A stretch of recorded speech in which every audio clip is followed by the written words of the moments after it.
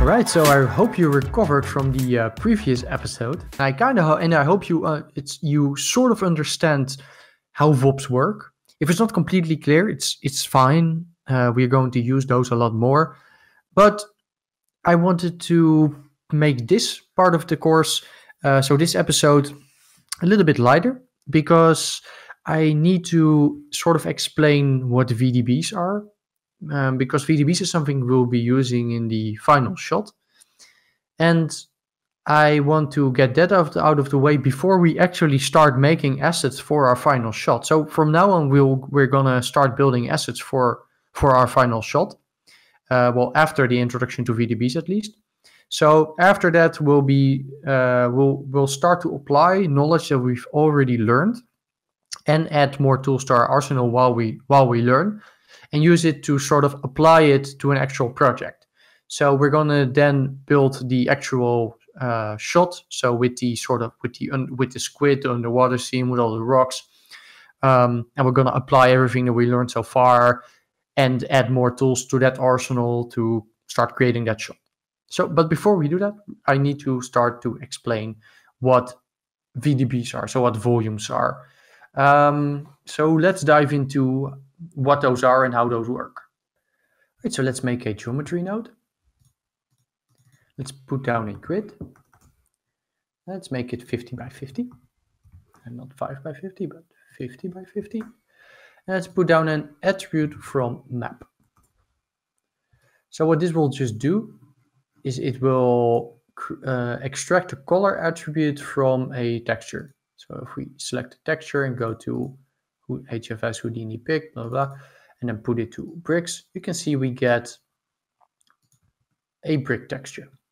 So I'm just doing this to sort of visualize pixels, basically.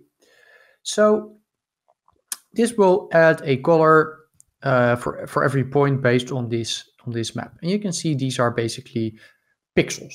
So just if you have an image has pixels. So it has pixels in the x-axis, and it has pixels in the y-axis, and it has a resolution. So if I have less resolution, I have less detail, right? So it's pretty clear. So right now you can't really see that it's bricks, and if I make it 100 by 100, then it's pretty clear that it's bricks. All right, but what are volumes then? You might think like, what does this have to do with volumes? Well, volumes use voxels, and voxels are essentially just 3D pixels. So I don't know if you've ever played Minecraft, but like think of these sort of boxes as a voxel. I think Minecraft is also voxel based as well. So let's make a pig, and let's put down a point from volume. So what this node does, it's a sub node, and let's make a null after this so we don't see the visualizer. What this node does is it creates a volume from our pig and then adds a point in the center of every voxel. You can probably dive into this, and then there's a whole bunch of stuff going on, so we're not going to go into exactly what is happening there, but it's making a volume and adding a point in the center. So if we make our own volume, so VDB from polygons, from the pig, and to turn off distance and turn it to voc VDB. So right now, this is basically a voc, and this has a certain resolution. So if I middle mouse on my VDB and I click on it, this thing has 19 by 19 by 22 voxels. So basically 3D pixels. So if I put down a volume visualization like that, and I visualize my density, and if I really crank up the density to like something super high, you can sort of see what's going on. And maybe we haven't talked about that yet, but maybe let's make a light so it's a little bit easier to see. All right, so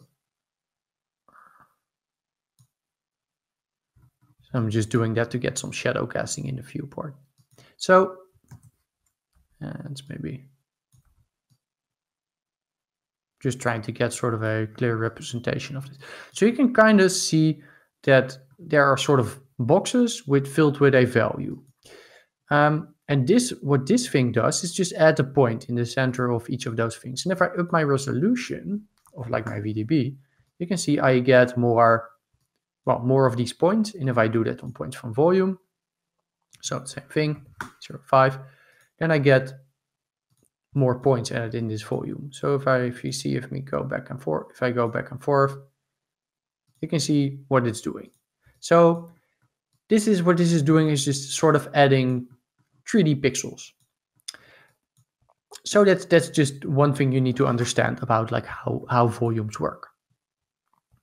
So of course, when you have this thing, you can copy 2 points, because then we can make a Lego thing, because that's what is just a lot of fun.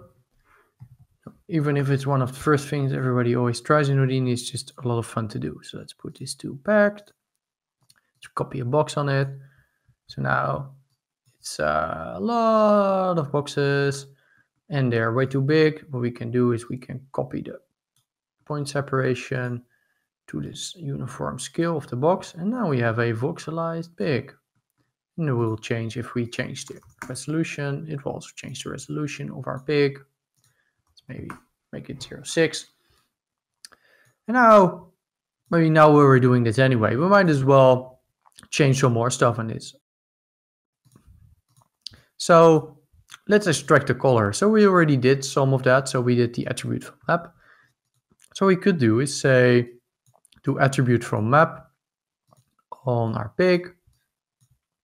And it's set to the brick thing, but we kind of want the texture from the pig. So what we can do is let's allow editing of contents on the pig. We know we haven't done this before, but this is just to extract the thing from the pig, because this has some embedded materials. I know we haven't used materials yet, but just for now, just bear with me. So there's inside of here, there's a material. So this is assigning material to the pig. And if we click on this thing, go in there, you see a bunch of materials. We'll go into shading later, but you see there's a shader and there's a base color texture here. So let's right click and copy parameter on the texture here. So this thing, so we copy parameter because we need to extract that texture, because it's not really somewhere on this disk, it's actually embedded in this thing. Let's paste relative references in our attribute from map. So now we're actually adding the color to it. So now we're getting color. We can check this if we disable the shader. You can see it still looks like a pig because we're just adding the color to our pig. So now we kind of lose it when we basically do this on our points from volume, I think. But so we don't have the color anymore. But then remember, you can just attribute transfer colors. No, not randomize, attribute transfer. I mean, we used those before, right? When we were talking about attributes. So we can just transfer those over. Color. Now you can see we have colored points. And then I have a pig. How cool is that? We made a Lego pig. And again, like we could make this more Lego brick-like by actually making it sort of a better model. So let's just do that for now because it's just fun. Kind of diverging from the topic of what volumes are a little bit, but I think this is just a really cool way to show how you can use, as an example of how you can use, for example, a volume as not as smoke, but as something else. So, and everybody just loves doing this type of thing. So let's make it, it's way too sensitive. Okay, let's just type something in. 1.15.2. Okay, end cap, let's make it polygon. Let's boolean. Just using some of the tools that we already did, right? So just union it. And let's just bevel, polybevel. So just reusing some of the techniques that we already discussed, right? So grouping edges based on angle. So we put it to 90. We will just go to those and then call it bevel group and copy that into our polybevel. And let's polybevel this very slightly because it's a very small.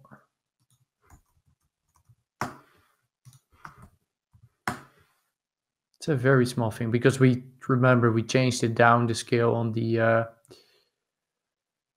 actual box. By the way, we might want to, in order to keep this a little bit more with normal values, let's remove the uniform scale here. And let's just do a attribute create. Call this p scale because else the bevel won't work if we do that. So let's create a p scale instead. So copy and paste it in here. So we get a 0.06 p scale. That will give exactly the same thing. So now we can have actual normal values inside of our thing because it was just hard dealing with these very small values. First world problems, right? So Boolean, group, bevel. So now we can actually bevel it by a normal amount. Round. All right. And let's view. So is that cool or is that cool? Let's make it out.